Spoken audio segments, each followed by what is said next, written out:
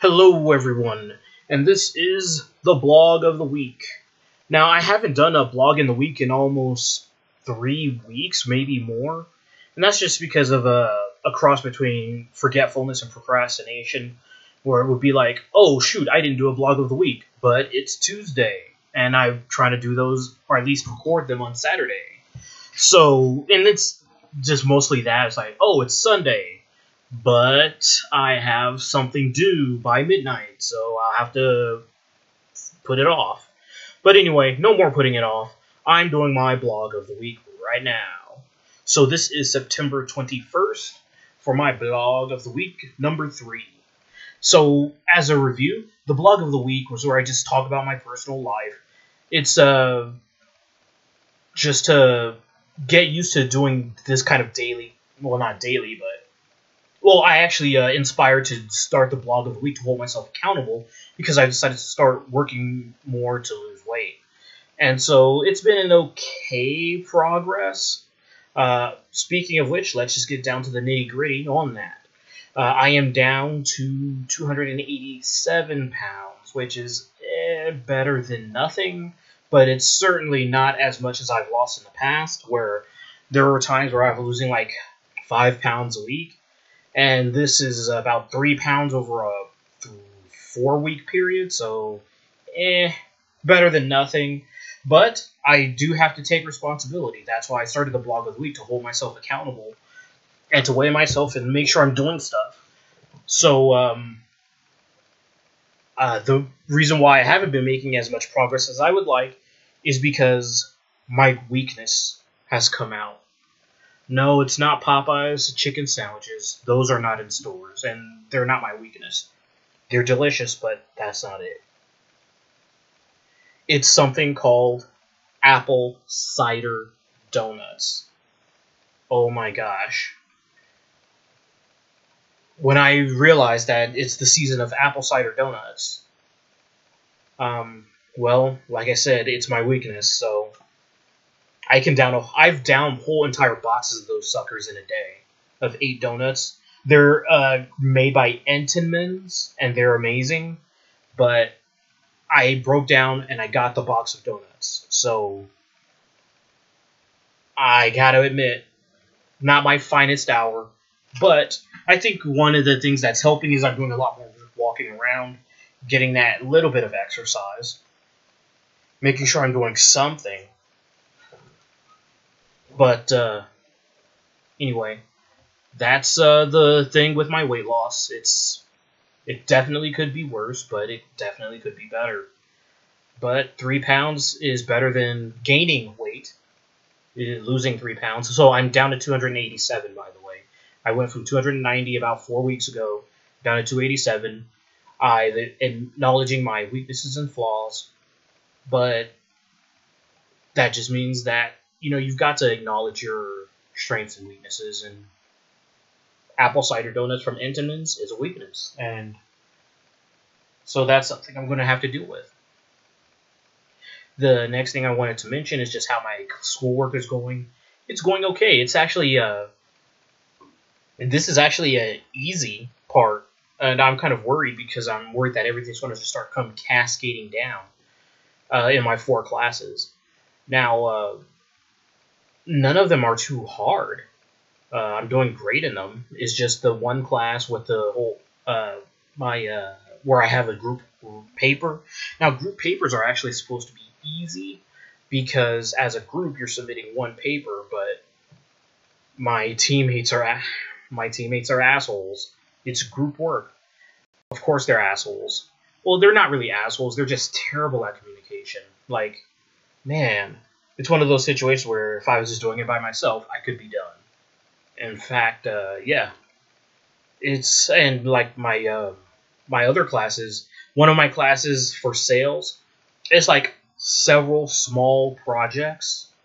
So that can be tricky because you have your projects all lined up, but you can't procrastinate on them. You have to make sure you're doing progress. And so if you don't make little bits of progress on them, then you're going to be SOL when it finally becomes due. So discipline. I have already gotten one of my projects done already, and then I'm working on another one, and then there's the big one, which is actually not going to be that big of a deal. And then, actually, that's about it on the schoolwork. And then the other thing I want to always talk about is my work in vague terms. So with my job, where I work in a financial sector, and we are about to get very, very, very busy at work. Mandatory overtime, 80-hour weeks, that sort of thing. And so I'm just not quite sure how I'm going to handle it. Well, actually, I do know exactly how I'm going to handle it. How I'm going to handle it is I put in a request for time off for 8 weeks. Now, this is personal leave. It's leave without pay, which is no big deal. I am expecting to have leave without pay. I was actually expected to have leave without pay for 6 months, but they recently revised it so that it's only 8 weeks, which is whatever, I'll take it. And that's just so that I can avoid the worst and busiest time of the year. The worst and busiest time of the year, like I mentioned, mandatory overtime, 80-hour weeks. I'm not going to do it. I'm not going to do it with my schoolwork at the same time. And the thing is, if they say no, you cannot have your 8 weeks off, that's okay. I am prepared to quit because I just can't take another this time well, and there's just a lot of internal factors that I'm very unhappy about with our workplace anyway. There's stuff like ongoing issues persist for years at a time, and it seems like the more mundane and easier it is to get resolved, the longer it takes to get fixed. It's just kind of there's a situation where, let's say a customer calls in and they want to make a payment. Okay, they call us up, we try to make the payment, and then it turns out they have a duplicate account from 10 years ago or something.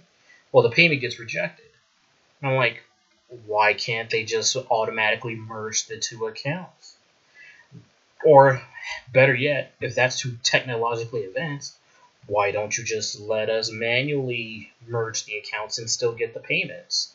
Because the payments we have for some of our services and features, we have, I don't want to say quota, but there is a certain percentage we have to do. And I've been doing this for 7 years, and it's the same garbage for 7 years that doesn't get fixed. Like that problem I just talked about, where why don't you just let it do the account merge and still get the payments? But if, like I said, if there's two accounts, it won't let us do the payment. And I don't think there should be a work factor that's literally standing in the way and preventing us from making payments. That's kind of ridiculous to me. It's ridiculous to pretty much everyone, and it's held against us because if we don't get those payments and they have to call back or they call someone else to do it, then we don't get that. With that, whatever, we don't get that bonus. Well, not bonus, but, and I don't want to say quota because it's not quite a quota, but I'll just say quota for the sake of simplicity. So if we don't hit that quota, even though our employer is literally putting in factors that prevent us from doing our jobs, that's kind of ridiculous, and I'm not going to do it during the busiest time of year. I'm just not. So I'm putting my notification for personal leave for 8 weeks off. If they deny it, then I am putting in my 2 weeks notice because I am done. Or at least I'm prepared to be done. I'm ready to pack up my shit because I work from home, and that's where they get you. When you work from home, it is so nice not having to deal with traffic, not having to deal with wet winter weather that's coming up very soon, not having to deal with going into the office. But I'm prepared to not have to deal with that anymore and just not work. I'm prepared for that because, man, I just can't stand the thought of our employer putting in restrictions for us to do our job, but still putting metrics on us. And so there was one other thing. Oh yeah, this picture you're looking at of this sexy lady. Hello. That, I don't know the name of the cosplay. I know the name is out there. I could not for the life of me find it. I actually tried to find it, but it just could not be found. Let's see.